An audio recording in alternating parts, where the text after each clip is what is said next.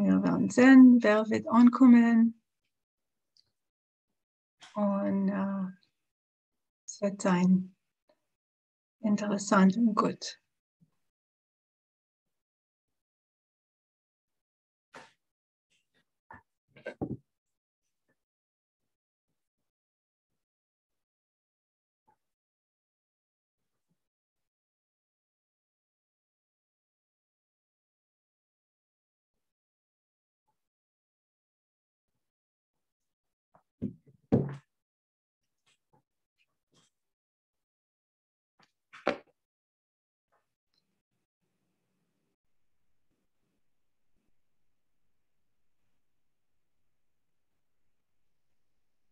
Ja.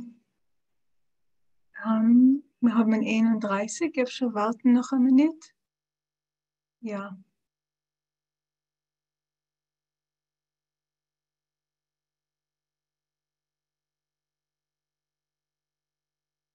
Even bis es kommt zu 50. Was tracht ihr, ja? That's fine. Yeah, that's fine. Ja. If it happens. Ja.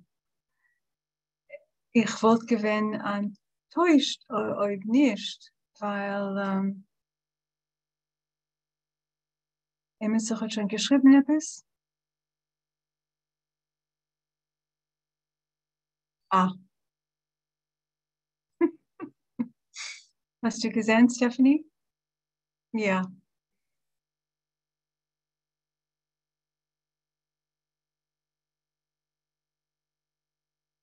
Okay, noch a minute. For those of you who are joining us, we're going to start in a moment. We're seeing that people are still gathering, so we're just going to wait for another moment or so.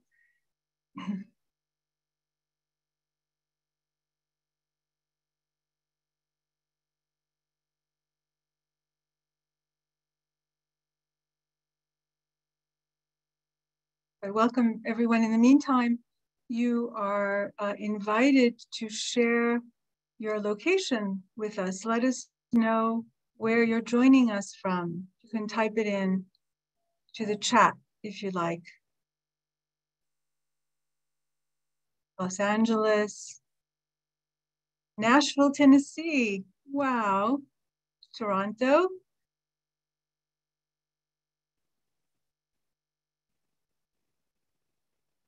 Raleigh, North Carolina. Scott Davis, hello.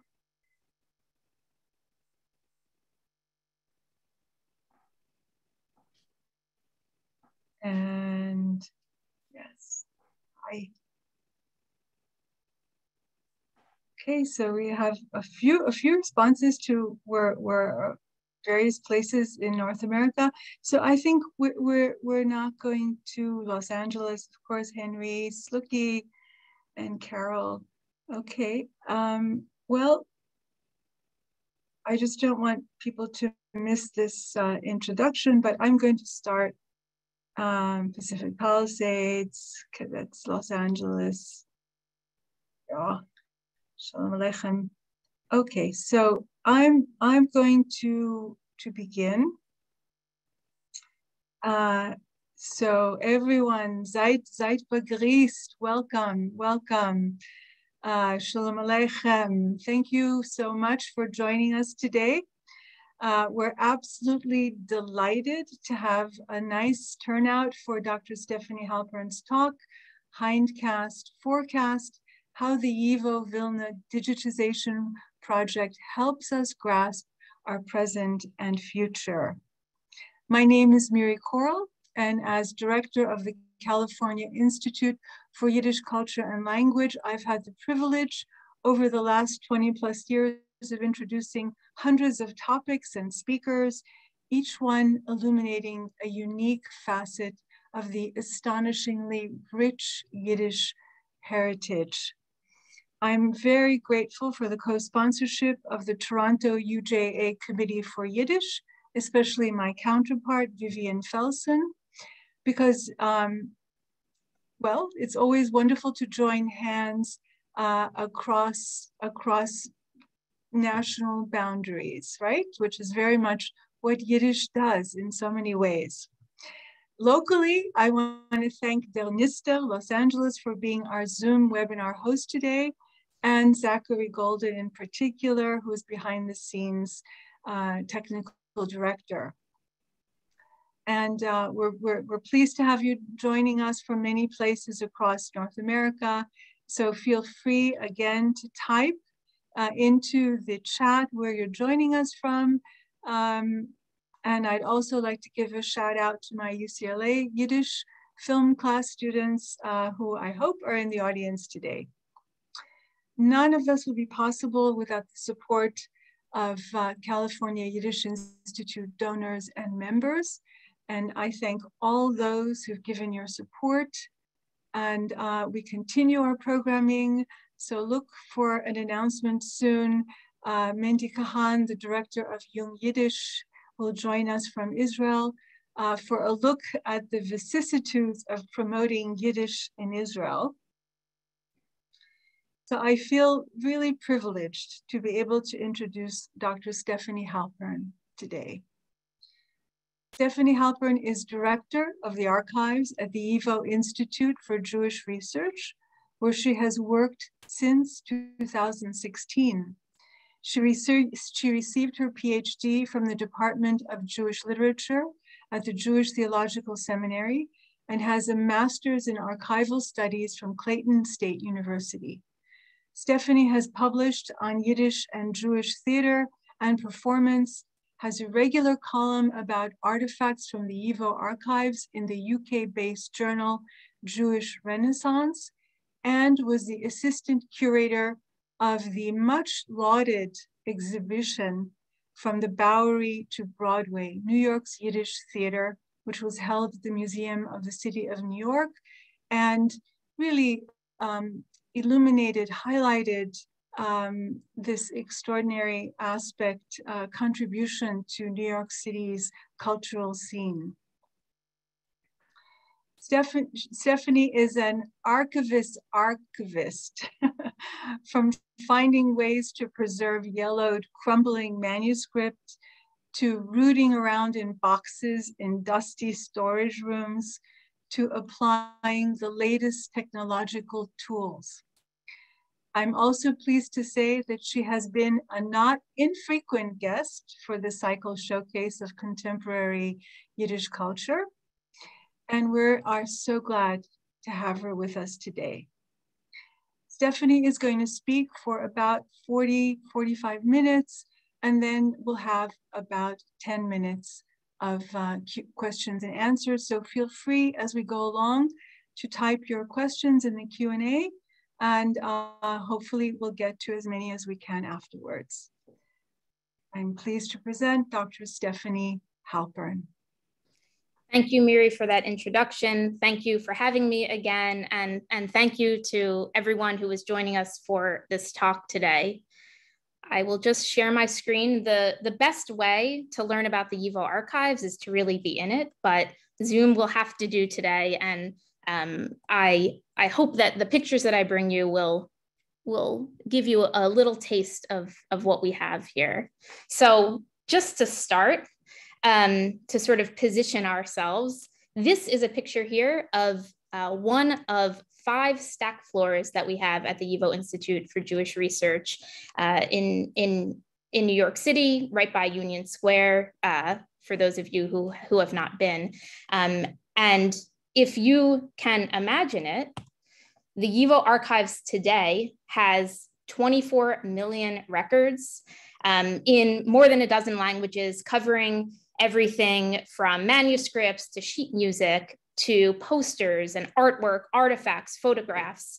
And really we focus on everything from the greatest of the greats in Yiddish literature to the everyday letters that individuals sent to their family members, and everything in between. And if you can believe it, we still receive 2 or 3 collections every single week. So if anyone has materials to donate, talk to me after this.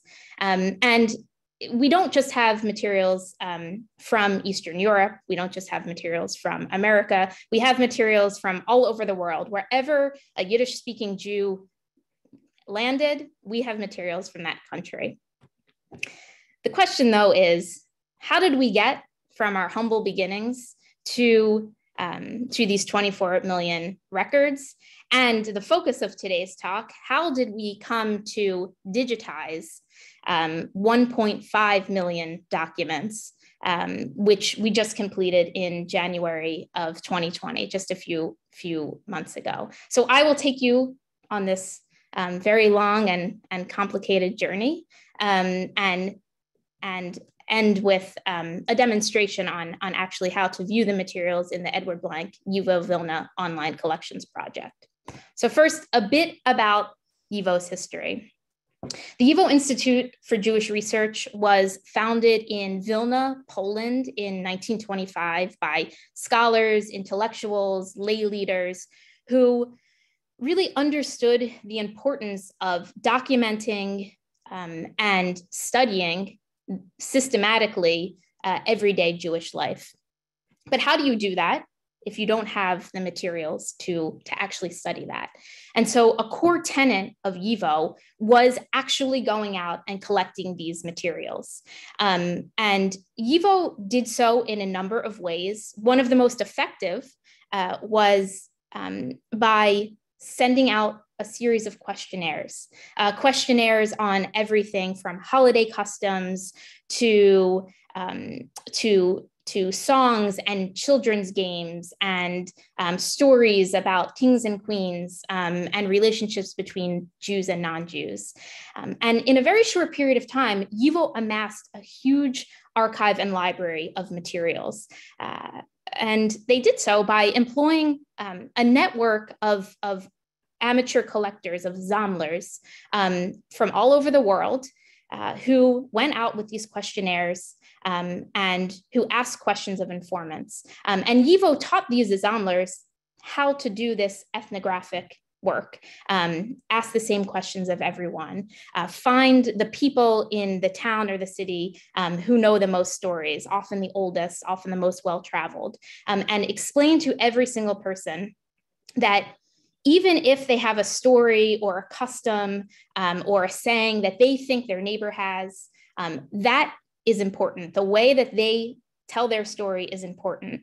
And so in this way, YIVO was able to collect all of these materials and to put out studies on them. And in a very short period of time, YIVO put out thousands of pieces of scholarship on all of the materials that they had collected, showing both the outside world and the Jewish, the Yiddish-speaking world, that Yiddish culture was important. YIVO continued to collect until the outbreak of World War II. And like all cultural institutions across Europe, YIVO was looted by a special Nazi task force sent to loot Jewish cultural material, to decide what would be destroyed and what would be sent to the Institute for the Study of the Jewish Question. And the Nazis move into Vilna. They establish the Vilna Ghetto, and they use YIVO as a sorting and processing center for all of these looted materials. But the Germans don't necessarily know what's important to keep and what's important to pulp. And so they put into forced labor a group of men and women, many of whom actually are affiliated with YIVO, to travel from the Vilna Ghetto to the YIVO building, which was outside the bounds of the Vilna Ghetto, every single day to inventory the material, to pack shipping crates that would be sent to Frankfurt to the Institute for the Study of the Jewish Question, and to decide what would be sent to the pulping mill. And these men and women decided that there could be no way that they could allow all of these materials to be destroyed. And so they began smuggling materials in an attempt to save them. Some members put extra materials in these shipping crates bound for Frankfurt in the hope that no one would know what was in it anyway, that these materials would be saved after the war. And other members began smuggling materials on their person out of the YIVO building and into the Vilna Ghetto, and burying these materials in bunkers around the city. Now, these group of men and women were called the Paper Brigade, and it was not necessarily a flattering term.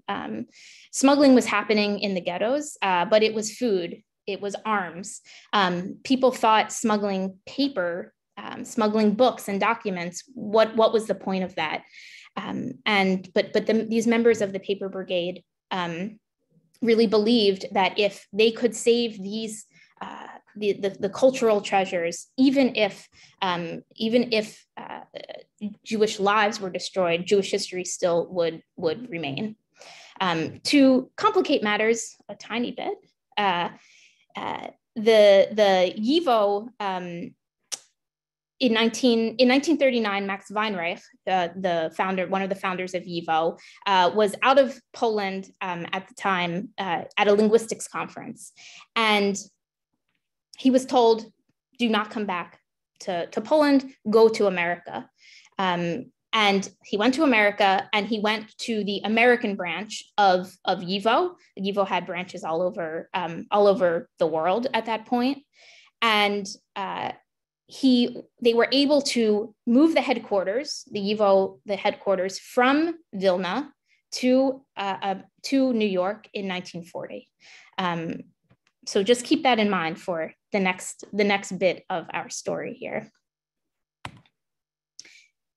The war ends, and the question is, what has happened to these materials?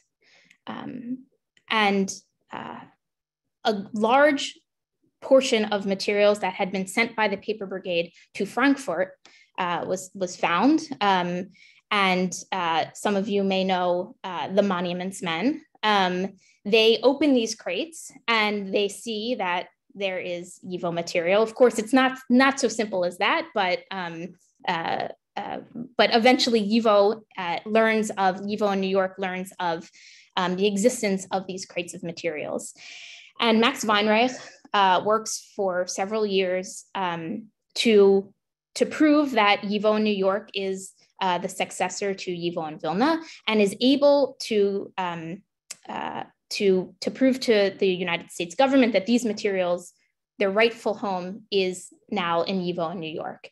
And in 1947, these crates, which amounted to over 1 million pages of documents and thousands of volumes of books, are repatriated to New York in 1947. And you see here this picture of what these shipping crates look like. And in fact, at the time, YIVO did not have a place for these materials to go. And so the Manischewitz brothers allowed YIVO for a time to keep these crates in their warehouse in New Jersey until YIVO was able to go through these materials and sort them and bring them to the YIVO building.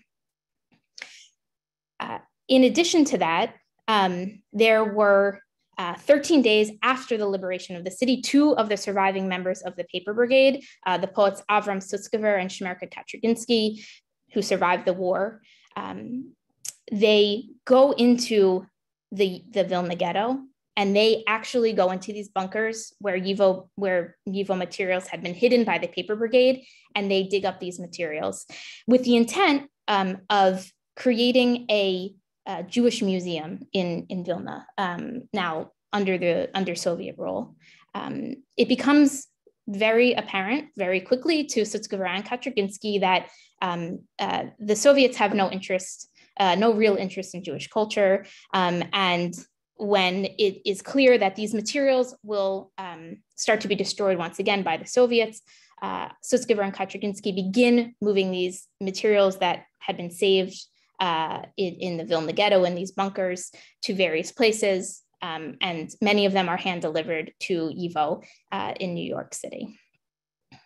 So for many, many years, YIVO thought that those million or so documents from the Offenbach archival depot and those from the bunkers in the Vilna Ghetto were all that we had here until the fall of the Soviet Union, when it came to light that a large, about 250,000 pages of documents were actually hidden in the Book Palace, which was in a church in Vilnius. You can see here that these materials had been hidden by a Lithuanian librarian, Antanas Ulpis, and that he and anyone else who worked with him had kept this a secret for all of these years, from the 1940s and until the late 80s. And YIVO traveled to Vilnius on many occasions in an attempt to try to get the materials back, which they were unsuccessful in doing. And then in perhaps an attempt to get photocopies of these materials, which they were also largely unsuccessful in doing. And for decades thereafter, YIVO knew that these materials were there and knew that they had very little access to them in Vilnius. And then in 2013, it was decided that we were going to put aside questions of ownership, right? Who these materials belong to. The Lithuanians believed that they were Lithuanian cultural treasures. YIVO knew that they had been collected by us before the war.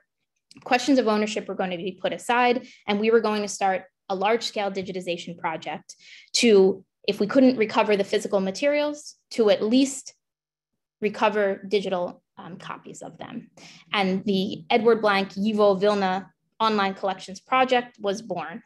And before I go into the details of that project, I will just say that in 2016, and then again in 2017, additional materials were discovered at the Wróblewski Library of the Lithuanian Academy of Sciences, and also at the National Library of Lithuania. So by 2017, YIVO was in partnership with three Lithuanian institutions, all of whom had these YIVO materials since World War II. So the project, which was a 7-year, $7 million endeavor, in the end digitized over 1,000 linear feet of archival material, about 1.5 million pages of documents, and 12,000 volumes of books, all of which are now fully discoverable and accessible online in the form that we have them in their archival boxes. And what is really unique about this project is that YIVO has documents that for decades were missing a page or two. And in many instances, those pages have been located in one of our 3 Lithuanian partner institutions. And so for the first time, you can actually access those missing pages. Just a quick highlight of some of the materials in the collection to sort of whet your appetite to do some discovery on your own after this. But we have a large collection digitized of the first materials that YIVO collected. Those materials we collected via the forms of questionnaires, stories, folktales, songs on anything you can think of: love, death, drinking. And a personal favorite of mine, a story with a bear about a rabbi and his wife who have 3 children. They go out for the day. The children are left alone, and it's actually this one right here. The children are left alone, and a bear comes up, is very hungry, gobbles the 3 children up. the rabbi and his wife come back. They don't know where their children are, but they hear them yelling from somewhere, and they realize that they are yelling from inside the bear. And they don't know what the rabbi and his wife do not know what to do. So the wife says, I have an idea. She gives the bear a lot of food, a lot of alcohol. The bear falls asleep. As the bear is snoring, they cut the bear open. They pull the children out. They fill the bear's belly with stones and bones so that he will be none the wiser. He comes to. He stands up, he has such a stomach ache, and he says, oh, stones and bones are rattling in my belly. So in this collection, you can find several variations of a story with a bear. And what's also amazing about the collection of ethnographic materials is that they're written on, as you can see from the screen, many different kinds of paper in many different hands. The Sammlers are writing down these stories that they're hearing. And a personal favorite of mine is this. You look at it from the front. It's a map of Jewish agricultural colonies in Belarus in the mid 1920s, and then you turn it over, and you see this very intricate written story on the back, which if you're interested in reading, you can look on our online and actually blow it up so you can read the words. We also have a large collection of autobiographies of Jewish youth in Poland. In the 1930s, YIVO ran a series of autobiography contests in 1932, 34, and 39. And the idea was, if YIVO wanted to study youth culture and youth life, they needed to go directly to the source. And so they ran these contests, and there would be prizes administered for the best autobiographies, and individuals were encouraged to write as accurately as possible, to just like the Sammlers encouraged their informants to tell stories in the way that they tell them, not in a literary way, in the true way that they would write. These youth were asked to do the same, and over 600 entries were received over the course of these three autobiographies. Part of the prize was having your autobiography printed in the newspaper. And so YIVO knew that they needed to give anyone who was writing the opportunity to write under anonymously or under a pseudonym, so that they would write honestly. They would not fear that, members of their town or family members would ever see what they've written. And these autobiographies are wonderful because they really show the range of Jewish life, right? Everything from religious to secular, from those going to school to those working, every range of political movements you could imagine, and youth movements. And of course, you have individuals writing about poverty, about war, about pogroms, but you also have people who are teens who are simply writing about the stuff of everyday teen life. So I held hands with a girl, don't tell anyone. I have a crush on someone, but they're not Jewish. There's a great autobiography about a kid who writes about peer pressure. So he falls in with a group of kids, and they like stealing. And every single time they take him on a mission to rob a store, and there's some excuse that he has. But one day he's tricked into stealing from a shop, and before he knows what's even happening, he grabs money from a basket and he runs out. And he feels so guilty that he never speaks to those friends again, and decides at that moment that his life is going to be sort of on the straight and narrow. And I'll tell you one other story about these autobiographies. There's one of the teens writes in her first lines, "I have nothing interesting to say. but I'm going to write down everything about my life anyway. She starts by saying before she was even born, her parents attempted to get divorced twice, but they were unsuccessful. And then she was born, and she is the reason for their unhappy union to have continued. And so even a person who thinks, I'm not a good writer, I have nothing to say, opens with those lines. And you know that what is going to follow is going to be amazing. So about 300 of these survived the war. We have them at YIVO, 300 of the autobiographies. And what I was saying earlier about pieces of material showing up in Vilnius, it's sort of most prevalent with the autobiographies. And so our archivists in New York and the archivists in Lithuania who were working on the autobiographies actually sat together, and they compared stories, they compared handwriting, and they were able to say, oh, that's page 48 of so-and-so's autobiography.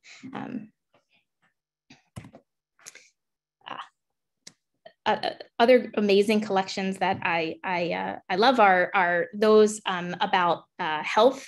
We have an amazing collection from Tzemach Shabbat, who was a doctor, of thousands and thousands of medical records, if anyone out there is interested in medical history. But we also have the records of OZEH, the Society for the Protection of the Health and Welfare of the Jews.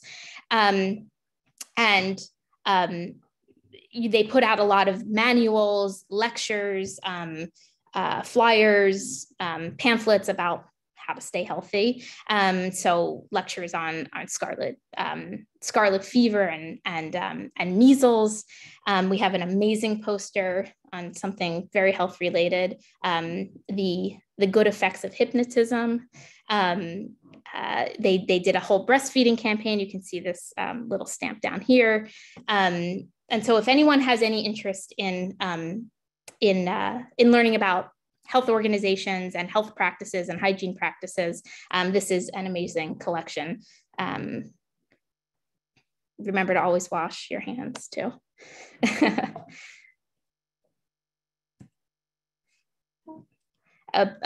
Collections that are particularly close to my heart are those on theater and music. We have the collection of what's called the Esther Rochel Kaminska Yiddish Theater Museum Collection. For those who know, Esther Rochel Kaminska was one of the great Yiddish theater actors.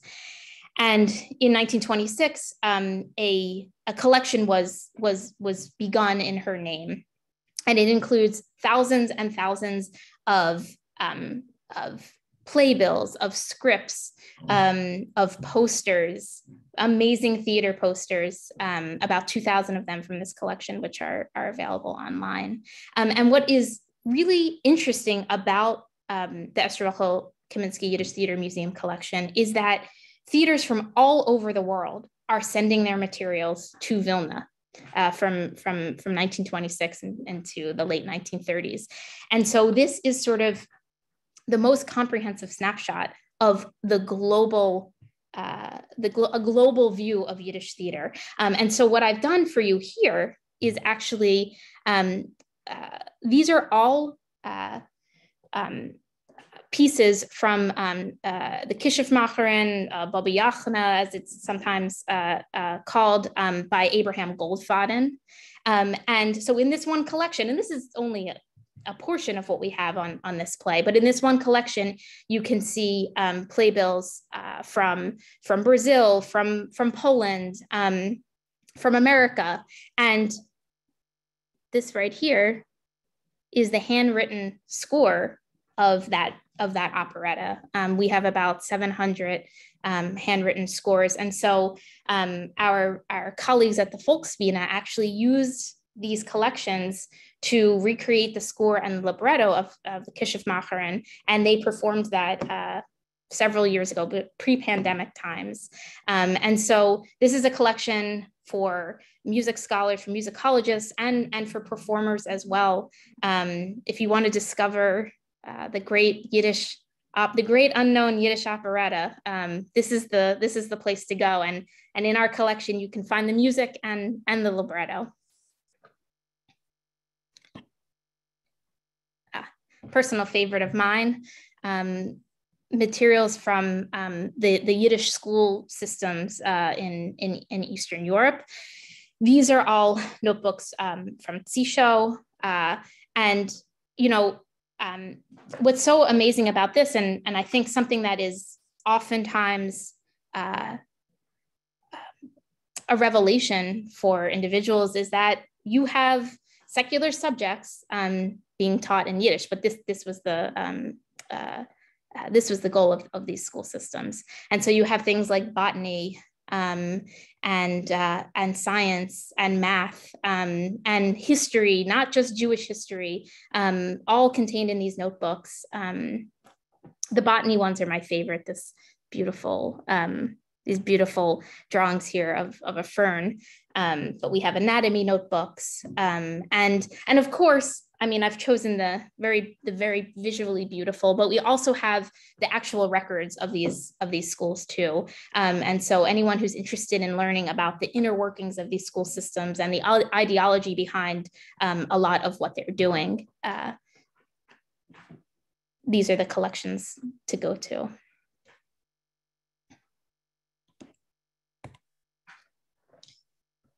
So for those of you who are wondering about the types of materials that were saved by the paper brigade, they sort of by the paper brigade smuggled into the Vilna Ghetto and then dug up. They fall into two categories.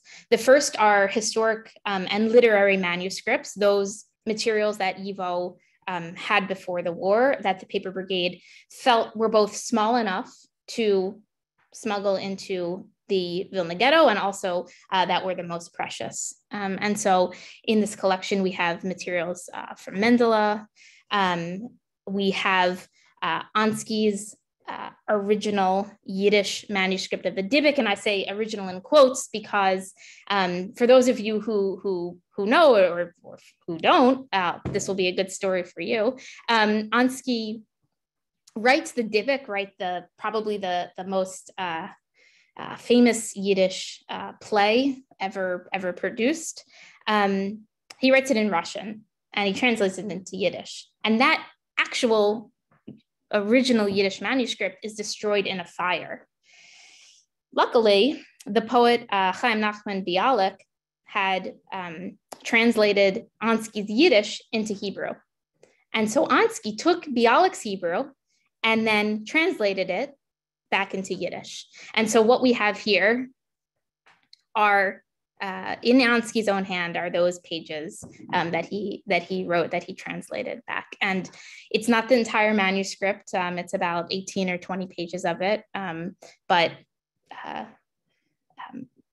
able to be seen online. And take note, it's particularly easy to see here. Just take note of how damaged it looks, because we will talk about how we deal with that. And this here in the middle are a few pages of the diary written by Theodor Herzl from 1882 to 1884, before Herzl is Herzl in sort of the world's eyes.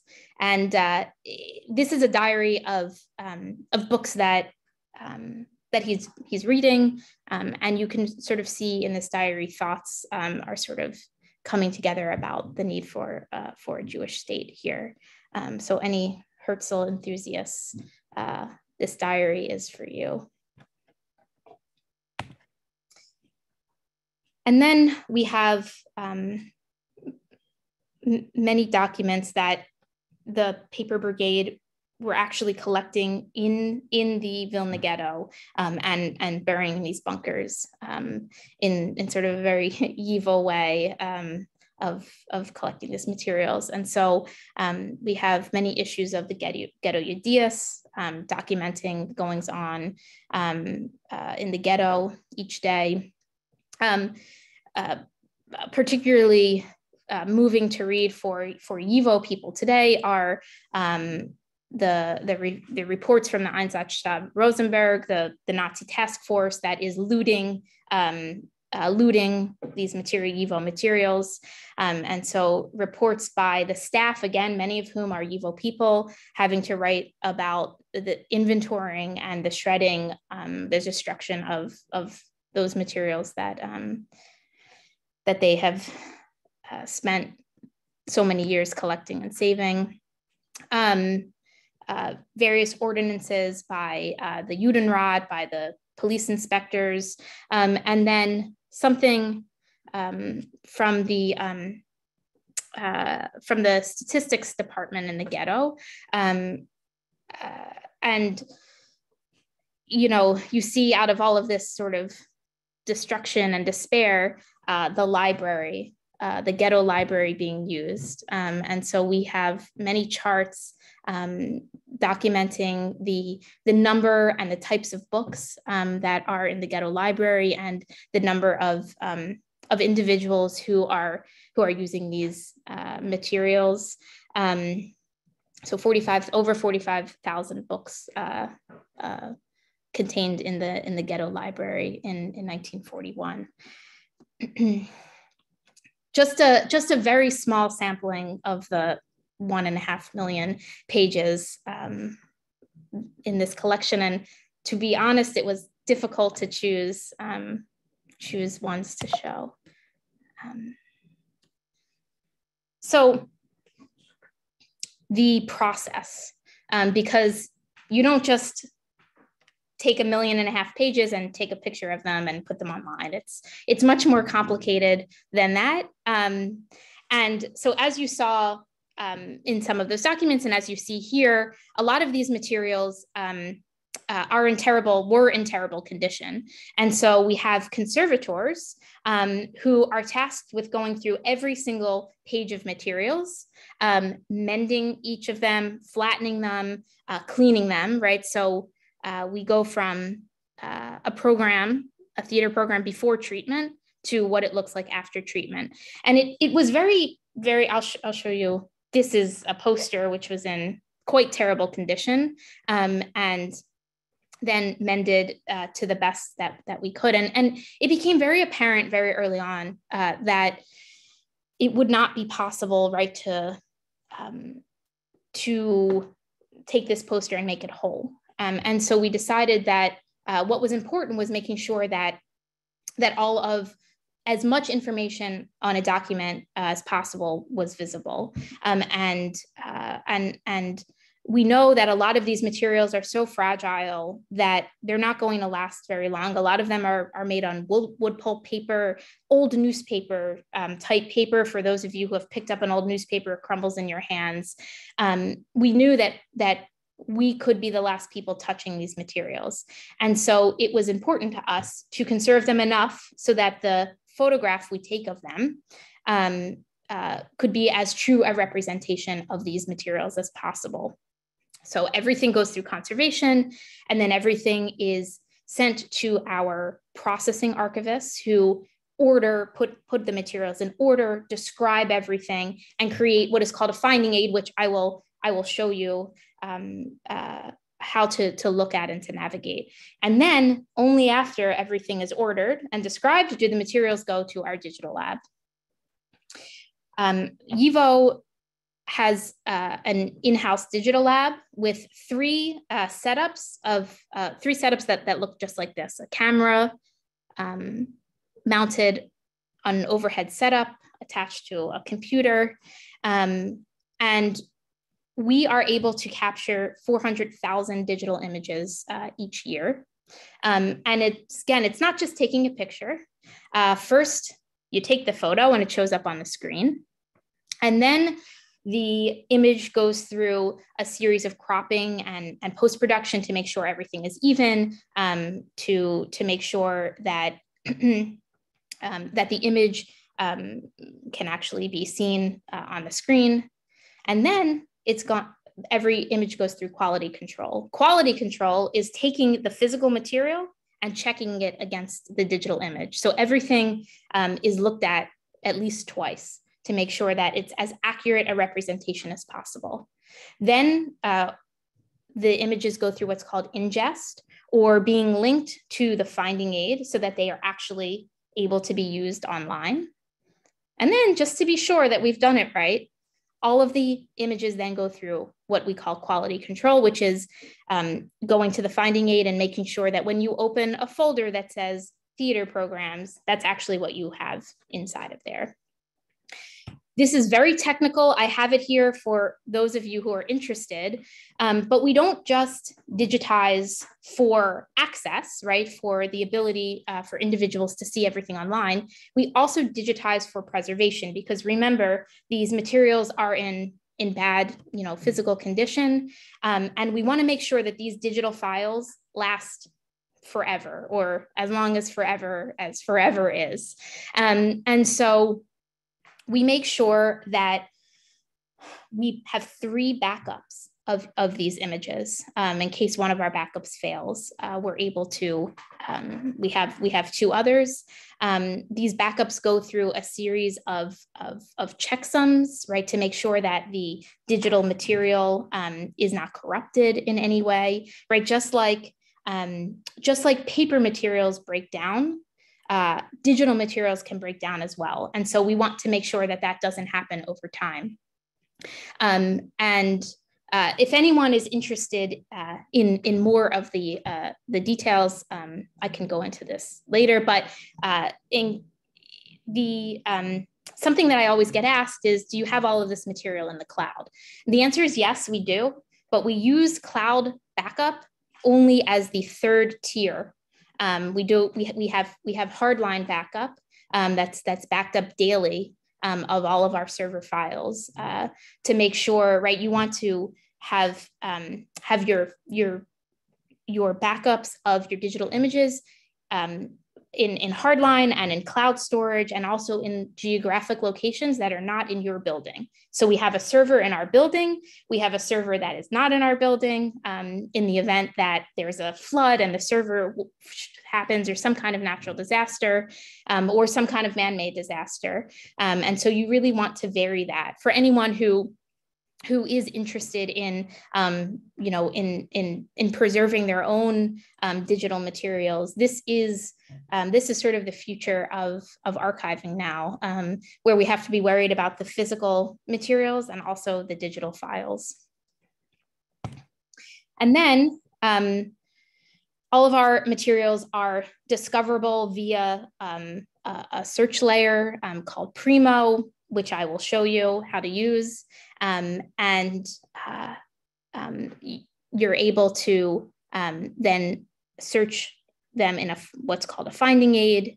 And you see down here, all of the digital images are available online for viewing, for download, for printing. We don't have any checks on that. We don't require any passwords. It's free for everyone to use, and we encourage you to do so. And we also make these materials available across multiple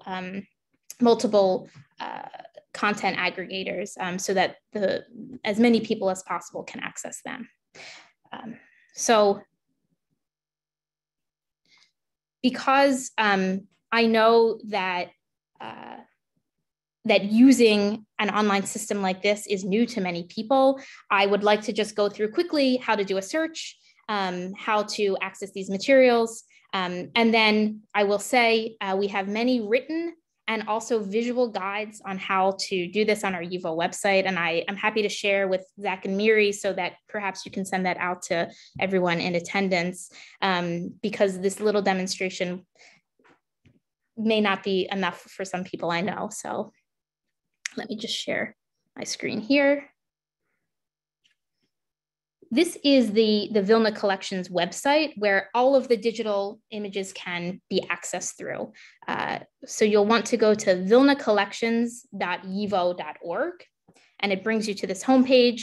For those of you who maybe aren't interested in the materials, but just in the story, this website gives a lot more information about the projects, some featured artifacts. So it's a nice thing to browse if you just want to learn more. We have, for those of you who are interested in the range of collections, you can go to Browse the Collections, and we have a list with direct links to the finding aid of every single collection that we digitize as part of the Vilna Collections project. This is best for maybe if you already know, oh, I want to see the pogrom material in the Cherikova archive. You can directly link to that. But for those of you who maybe just want to do some exploring, you want to use this search bar here, and we'll use theater as the search term. What's great about this search is that it searches across both archival documents, the archival collections, and also the books that are digitized as part of this project. And so you see there are 40 results for collections or books that have the term theater. I'll show you what a book looks like. So we click on this link, Goldfadenbuch, and it opens out into what we call a catalog record. The catalog record gives you more information about the book, about the collection, about the author, the subjects it covers, the publisher. And if you'd like to access this online, you click Online Access.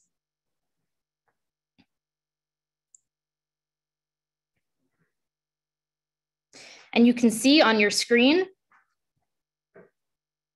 an exact digital replica of the book. It's not in black and white. It hasn't been OCR'd. It is the book with all of its creases, with all of its writing.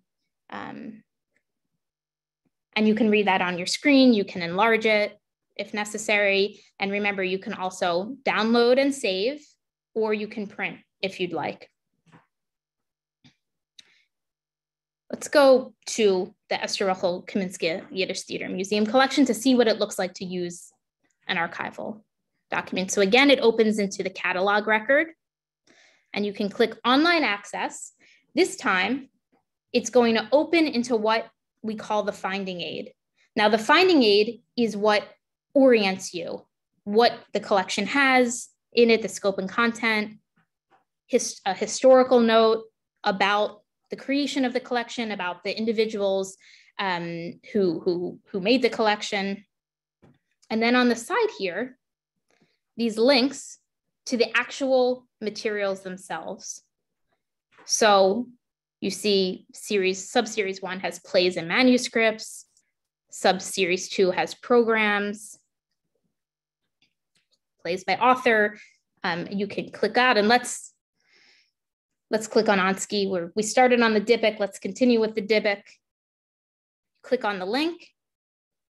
It opens you onto a page with this red icon, View the Folder.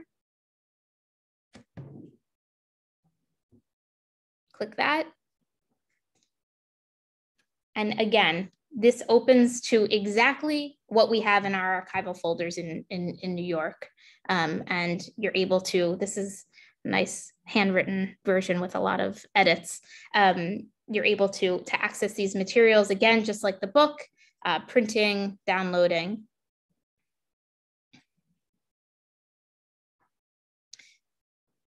A quick demonstration, but one that I hope gets you going a little bit.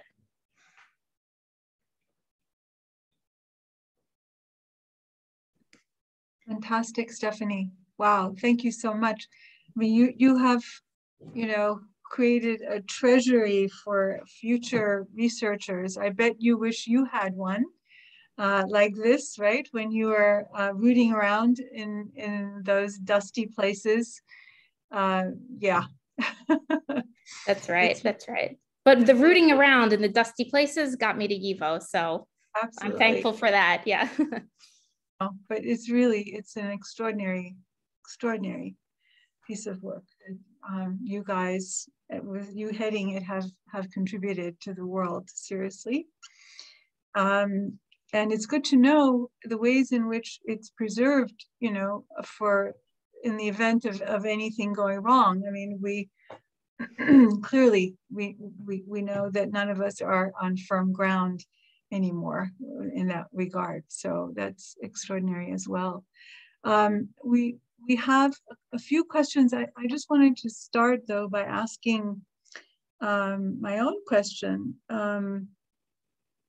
which is about the material. So like the 300 biographies that remained, right, of the youth biographies, where were they, where were they found? How did they get preserved? Sure.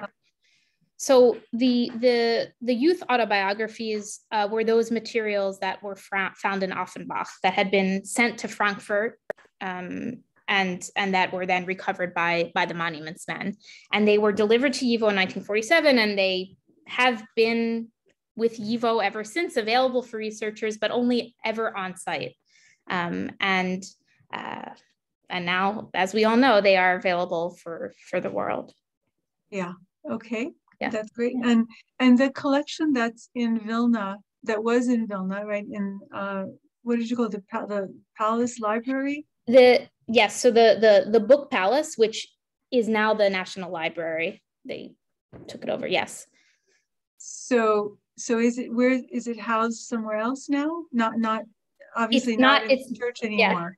Yeah. It's no longer housed in that crumbling church, which I will just, as an aside, Antanas Ulpas's son, the Lithuanian librarian who saved these materials, his son recalls a story where he was a very little boy and his father took him into the church, and the little boy, the son tried to play the organ and no sound would come out. And his father took him up, and inside of the organ, all of these Jewish books and materials had been stuffed. So those materials are all now in a very beautiful building that was built for the National Library of Lithuania. So no longer stored in those terrible conditions. And you saw the image of what some of those books and papers looked like. And was he keeping it secret because of the Soviets? Because he knew that they would maybe even destroy them. That's right. He knew that they definitely would. And he, in fact, hid a lot of these materials under books that he knew the censors would look at and say, okay, no problem. So they were shoved in the back. So I have more questions, but let's look at what members of our audience have asked. So one question is kind of relating to what we've been just talking about. Is Lithuania doing any conservation and restoration of the collections now as we speak? Not as we speak, no. They had been doing them over the past 7 years along with us. YIVO funded that endeavor. The conservation and the processing of these materials, and then the digitization. And so everything that is in Lithuania was part of this project. And so our colleagues there did a wonderful job at helping to preserve these materials. Yeah. So did they have all the setups that you got, like the camera setups and everything? Did they do that way? They have similar setups, different. They have a lot of flatbed setups, book scanners. Yeah. So someone asked a question about translation of any of these materials. So have any of these materials been translated, and how do you decide what to translate, or does YIVO decide what to translate? I will say that that as an archival institution, in the archives, our main focus is preservation and access to the original materials. And so the YIVO archivists simply don't have the time to translate these materials. However, we have other programs and initiatives that do help those who may not know Yiddish or any of the other 12 languages that these materials are in, to access them through public programs.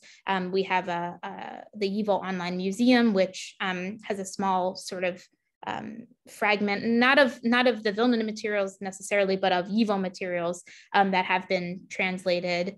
And of course, there are books that have been published by outside scholars. The youth autobiographies, actually, there's a good number of them that have been translated for anyone who is interested. But know that all of our finding aids are in English. And so that hopefully is a layer that will not bar entry into the collection. And many of our materials are visual.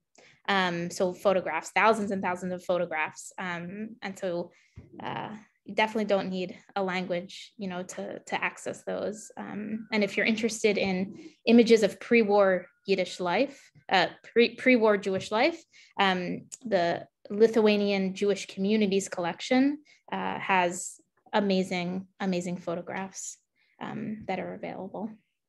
Thank you. So Henry Slutsky asks, can you tell us about the YIVO in Paris? Was there a YIVO branch in Paris? There was a branch, I think, of a society of Friends of YIVO, but I'm not sure much past that. There were many friend societies around the world, and those were collecting branches. And also, what's interesting is America was never a collecting branch. It never gathered materials and sent. Really, it was a fundraising branch. And so many other societies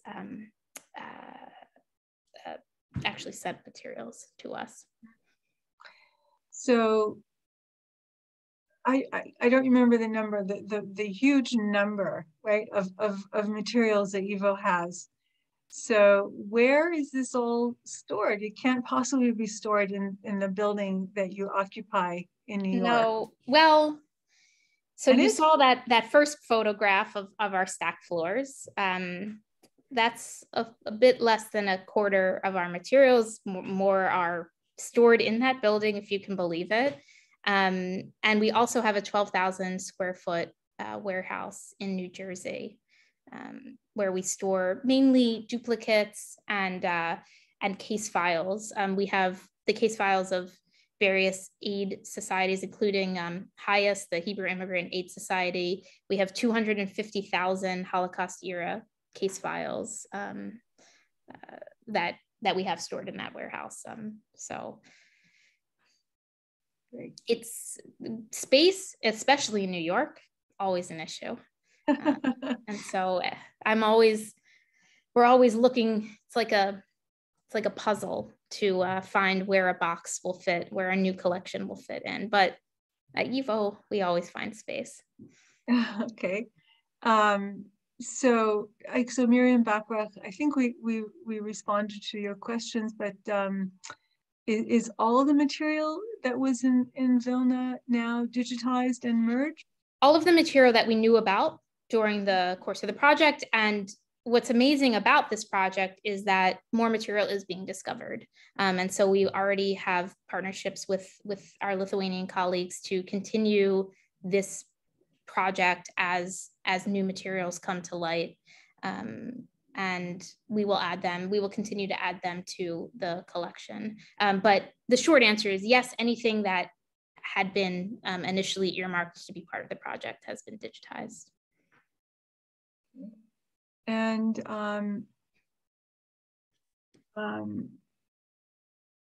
I guess I just had a question about Beba Leventhal, right? So her diary appeared, right? So what happened there? You guys did something amazing with that. We did. Beba Epstein was as we knew her. So part of the discoveries that were made in Lithuania in 2017 included this beautiful notebook that was written by Beba Epstein, who I believe when she wrote it was 10 or 11 years old, and it had this photograph of her on the front. And Lithuania loaned us several pieces from these discoveries that were made in 2017, and we had them on display in New York. And the New York Times came, they took picture, and everyone had fallen in love with this, photo of this little girl. And so they ran that photo in the story. And we didn't know what happened to her. We assumed, would later find out wrongly, that she had died in the war. And about a week later, we got a call from her son, Michael Leventhal. And he said, actually, my mom survived the war and here I am, and so this started us down a path where YIVO created, as the first gallery in its online museum, a story, a gallery that really centered around Beba's story, telling the life of the Jewish Vilna through Beba's eyes. And so it's very special. And if you are interested, also available. And that is where many of the materials that have been translated live. Yeah, that's a kind of wonderful virtual tour, which is of the Vilna that was, which is pretty special. Yeah. But I thought I was the one that told you about it, but that's okay. So question, yes. But Michael contacted YIVO. Yeah. There you go. That's right. Okay, so let's look at a couple of questions that wound up in the chat. One question I guess Zach is asking is, did you run across any materials about sports? Oh yeah. So interestingly, YIVO started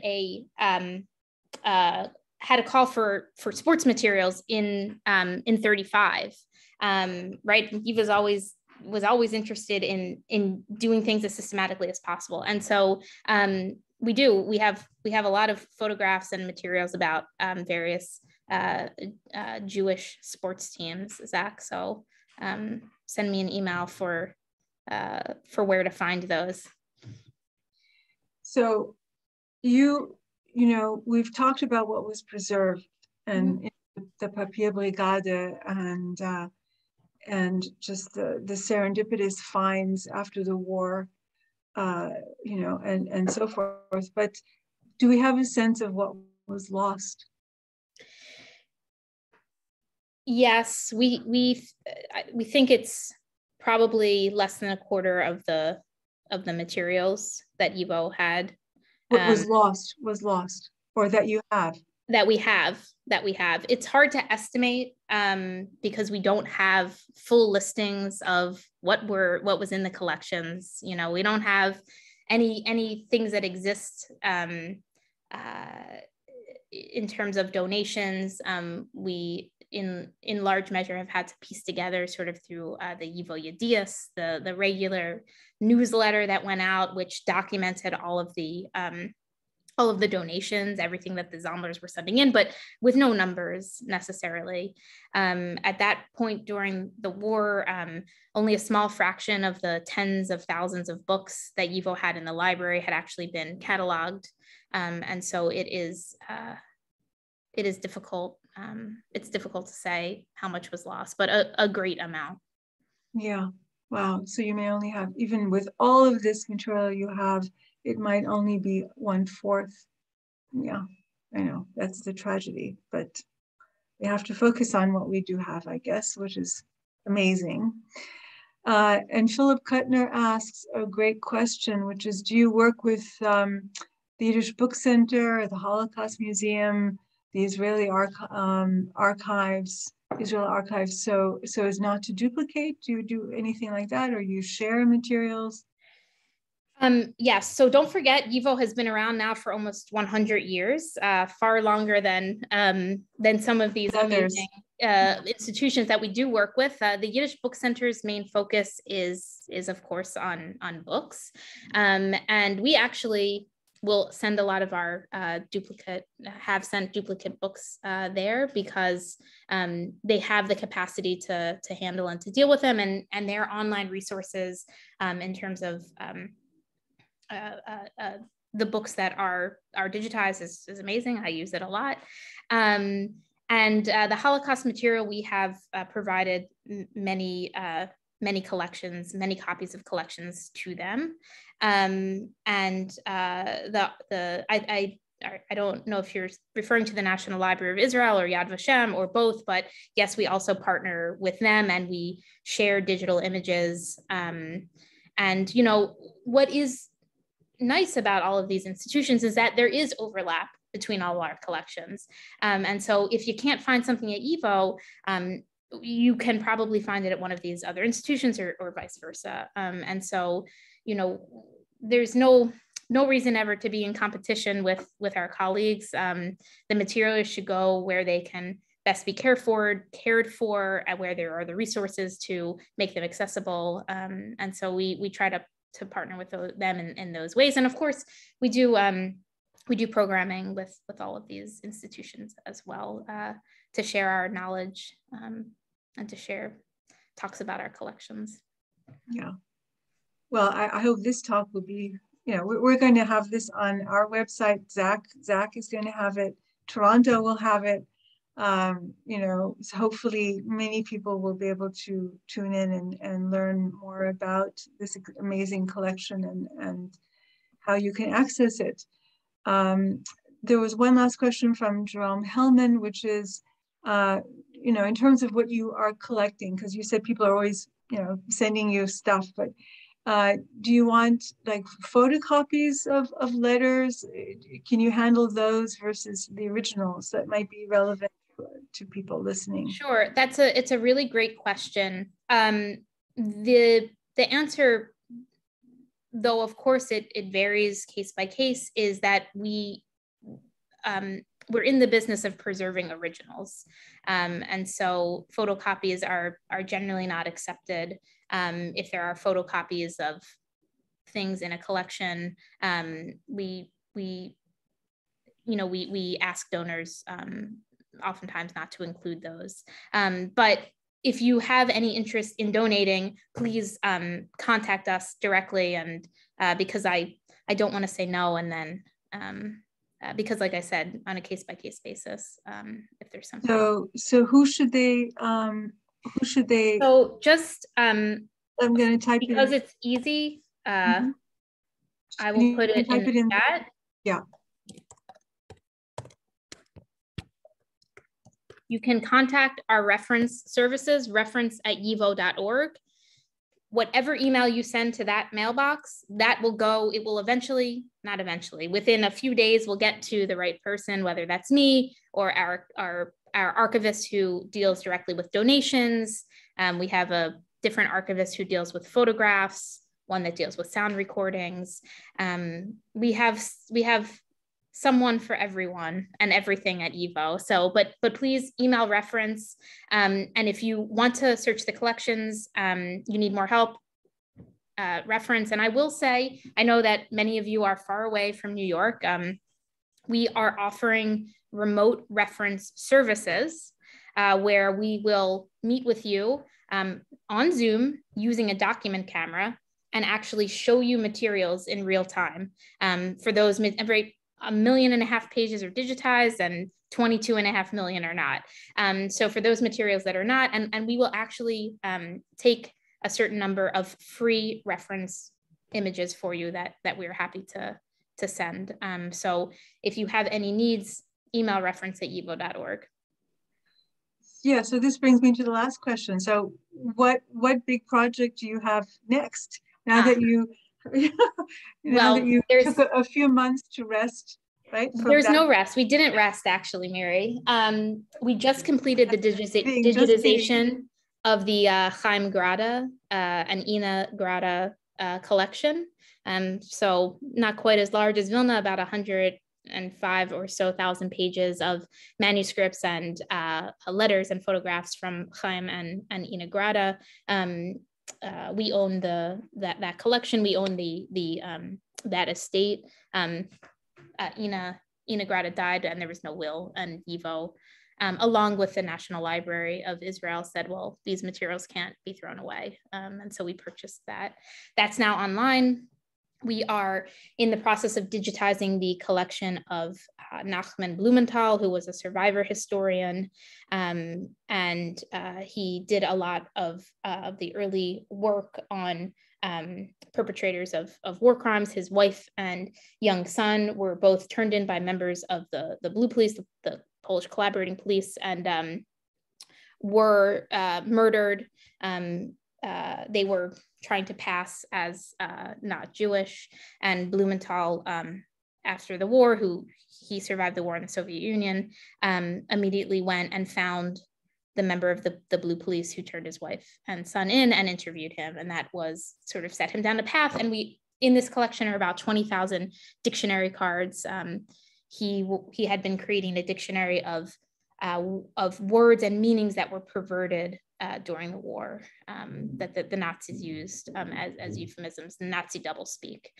And then our biggest project that we are working on is the digitization of the 3.5 million pages that make up the Bund archives at YIVO, which includes materials that the Jewish Labor Bund collected about themselves, starting in 1899, and those that they collected about Jewish political and labor movements all over the world. So YIVO acquired this collection from the Bund Archives in 1992, and that is the next, we're about, whatever, 7 months, 5 months in, 6 months in to that project. And so that will be, talk to me in 7 more years. but I will just say that the Vilna project was the first project of its scale that YIVO had ever done. And now we know what we're doing. And so we can do 3.5 million pages, hopefully in the same amount of time that we did 1.5 million. Stefanie, thank you so much for your dedication, honestly, for recognizing the importance of the research and the preservation of these materials for future generations, and also for the clarity with which you gave this comprehensive talk to us all. So thank you so much for being with us today, and thank everyone for joining us today. And you know, yeah, we're getting some lovely responses in the chat. I hope you see them. I do. Thank you everyone for tuning in. And many more people will be watching the recording, so you know, that's great too. The more people know about this work, the better. Yeah. Thank you. And